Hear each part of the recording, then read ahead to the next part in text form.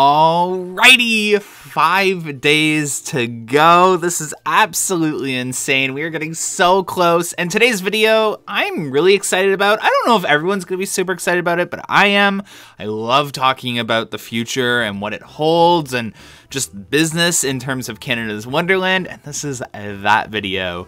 Nonetheless, what is going to happen with Canada's Wonderland due to the success of events like Winterfest at Canada's Wonderland and also things like global warming?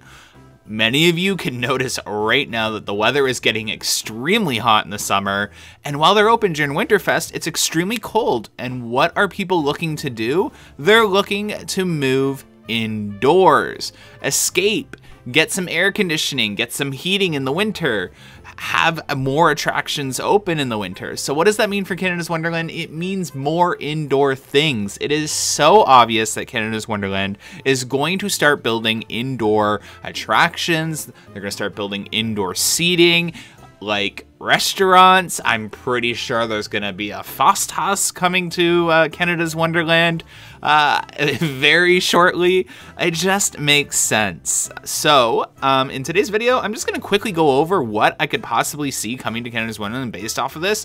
And just like, wow, talking about this huge success that Canada's Wonderland had with Winterfest and what that means and what we can expect. So with Winterfest being such a huge success at Canada's Wonderland, it is no brainer that it's going to expand. In Season 2 that we see at every single Winterfest that have already progressed to Season 3 in the Cedar Fair chain, we're gonna see a parade. You already see that new white tent in the parking lot back near Behemoth's Helix, and that is most likely a parade tent. There's gonna be a parade floats, they're probably gonna have a parade, and it can be multi-use so they can have parades in the summer. Does it make sense to have it in the summer? I don't really see how they could do it with the crowds that they get, but I mean, Winterfest is just as busy. So we know that there's going to be a parade coming to Canada's Wonderland for Winterfest. We know that there's going to be a Fasthaus probably added in the coming years, if not in 2022 due to Winterfest. You're going to see a lot of these additions that have maybe been postponed a couple years moved up due to the success of Winterfest. You're going to see a Fasthaus. You're going to see probably an indoor dark ride, like a flying theater. It just makes sense. You're going to see a lot more rides experiment as well. We were hearing rumblings almost a year and a half ago now, near the end of Winterfest in 2019, that Flight Deck might be getting ready to start practicing for Winterfest. Now, I don't know if I necessarily believe that rumor, but we were hearing that Flight Deck was becoming an option and that Winterfest was going to expand outside of that current area that you saw in the park map. So what are my predictions for 2021? I'm not quite sure. The reservation system isn't doing so hot this year in terms of Canadians rushing to get back into Canada's Wonderland. Now, based off of my DMs, there are a lot of Canadians and Ontarians that don't know how to book a reservation and who are also expecting that they can just show up at the park. So I think once things start to become a little more known, the reservation system will take off. But at this current moment, it's looking like Canada's Wonderland isn't the hot ticket item for Ontarians and Canadians. I think a lot of people are actually heading across the border waiting for that, which is crazy. I mean, I know I am. I know a lot of my friends are. So I guess that might be what everyone's really looking forward to, is spending any money they saved on a vacation. But I still expect Canada's Wonderland to do well, especially when restrictions are lifted. It is, again, a huge attraction, and it's always done well. It's just this year I was expecting a little better in terms of not being able to find a reservation, but I guess that works in my favor, being able to find a reservation. But nonetheless, I want to hear from you guys. What do you think Canada's Wonderland could add or would add to help with people trying to escape the cold and escape the heat in summer?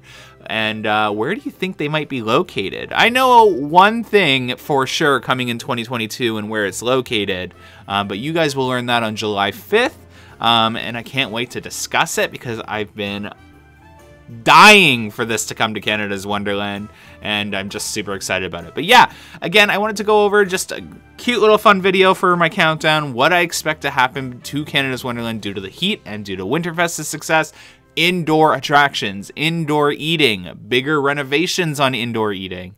Just lots of stuff coming, more rides testing, more rides that are capable. We saw with Carowinds, they added Copperhead Strike, and one of the main things they did was it's capable of running in the colder temperatures. Now we're talking Carowinds, that's a whole different ball game. Like, their winter is warm compared to ours. So finding rides that can run in our winter, different story. But nonetheless, those are things that I expect to happen to Canada's Wonderland.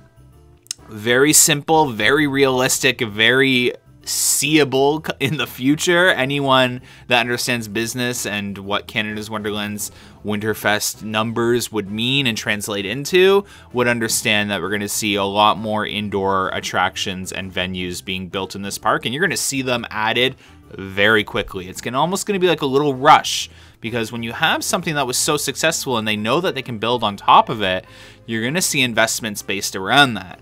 Nonetheless, hope you guys enjoyed this video. 5 days! 5 days until Canada's Wonderland opens. Super excited. I know you guys are too. I'm reading your comments. I'm trying to respond to as many as possible. Every time I make a video, I'm making these videos after work, and then I go to work the next day, and I'm trying to respond on my breaks and just in between rushes and all that. But tomorrow's gonna be a little bit of a different story when this video uploads. It's day 1 of no more lockdown, so I'm gonna be busy. So if I'm a little slower at responding right now, just give me time. I promise I'm gonna respond. So comment what you think this could mean for Canada's Wonderland in terms of additions. What do you think's coming, and where do you think they could be placed? Anyways, thanks so much for supporting the channel and watching my vids. Again, join us in Discord. So many people are joining. It's crazy. We've grown almost like 200 people in 2 weeks. So let's keep pushing those numbers. It's awesome in there, and I love that all of you are joining. And yeah, thanks so much. Thanks for watching. Have a good one. Bye.